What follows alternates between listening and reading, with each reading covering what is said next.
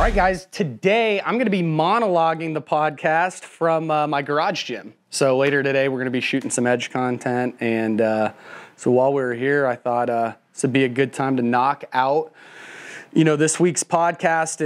And really my idea kind of came from, I was listening to a Marcus Philly podcast earlier this week, and it was titled, "Is This the End?" And Marcus had taken a shoulder injury, I believe, back in February, and he's had some bigger injuries throughout his training career. And, myself, like Marcus, a lot of our lives, and not just our lives, but our work, in even what we do, like from a programming standpoint, is really tied in and connected to ourselves moving. And while I haven't taken a huge injury like he did, recently, we were training through the summer shred, and I think we had a box jump over workout. I did the summer shred workout. I have a boxing coach, and I was working with him, and I was up on my toes, dancing around, all around barbell,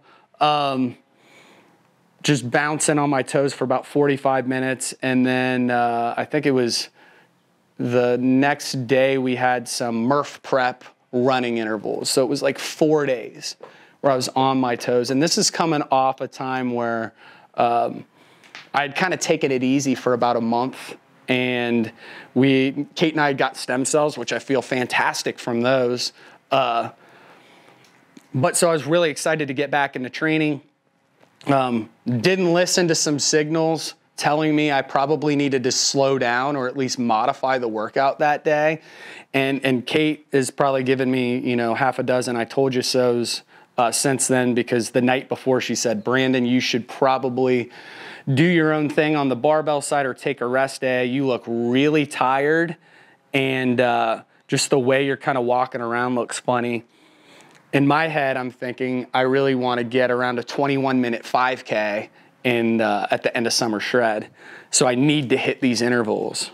Well, needless to say, there's no 21-minute 5K, and all the running intervals are out after that. 2 hours afterwards, I actually ran well that day, pushed really hard.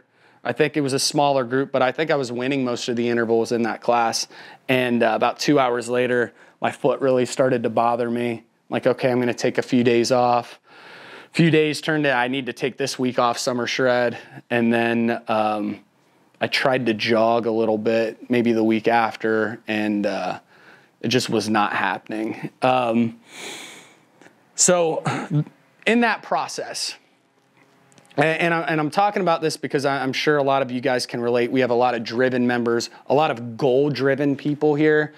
So in this process, I'm thinking, okay, the last month of training that I've done that was leading up to this goal has been a waste.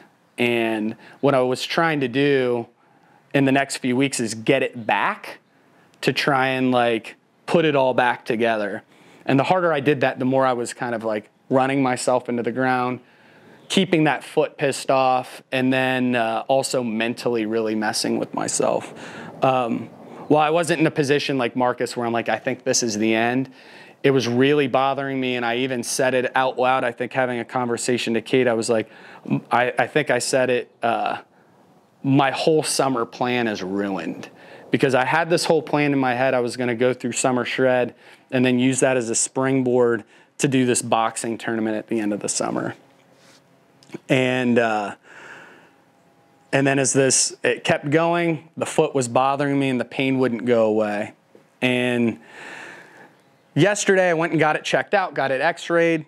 Nothing's broken overall. It's okay. I've had a couple PT appointments. And what I just started to notice and what I felt my body was really pulled towards was, and what's always been a phenomenal reset for me, is our Power Hour program at the gym. And so this week I've done our Monday and Wednesday Power Hour workouts, and I'll be in class Friday at noon and then Saturday at 11. And right away, what was really cool and what reframed the whole thing for me really fast was Monday, and this isn't a huge number for me personally, like if I'm in a good rhythm of doing this. But we did like a sumo rack pull, and I hit 435 on it, and I just stopped because I don't want to like set myself back further. But I hit that with like probably an 8.5 RPE. And then on Wednesday, with a football grip, I did a 235 bench in there with a similar RPE, maybe closer to a 9 on that. I felt more comfortable pushing that a little bit more. And I'm like, these parts of my body are really healthy right now. And these are things I can really improve. And I had this really fast mental switch, and I got excited, and I went from feeling pretty depressed about where I was at with my training to excited again like that. And I'm like, wow, I can take the rest of the summer, really pour myself into this program. It's going to be a good change of pace. It's going to be a lot of fun. I haven't done this in a while. Not since 2021 have I like fully dove back into it. It's going to be a great reset. Anytime I do this for an extended period of time, for the next year, my CrossFit's better. And on Wednesday, we had a post, and it talked about like Babe Ruth. It was, the all-time leader in home runs when he retired, but he was also the all-time leader in strikeouts when he retired. And, you have to be able to use these setbacks and embrace these fumbles and find the silver lining. And for me, I've had a ton of silver linings when I've had these setbacks. When I was boxing last year, what got me back into that was, at the time, a little pec injury was flared up. Throwing punches and doing most things weren't bad, but to be very competitive in CrossFit, ring muscle-ups is a skill, at least at the level that I've competed at, that I really felt like I needed to have, and that really bothers this injury. But boxing didn't. I was able to get back into that and basically relearn the sport again, trained it hard for a good six to 8 months, and it kind of culminated with a fight where I was able to win, and probably it was one of the funnest training periods, and then one of my favorite sporting achievements that I've probably had in a decade. And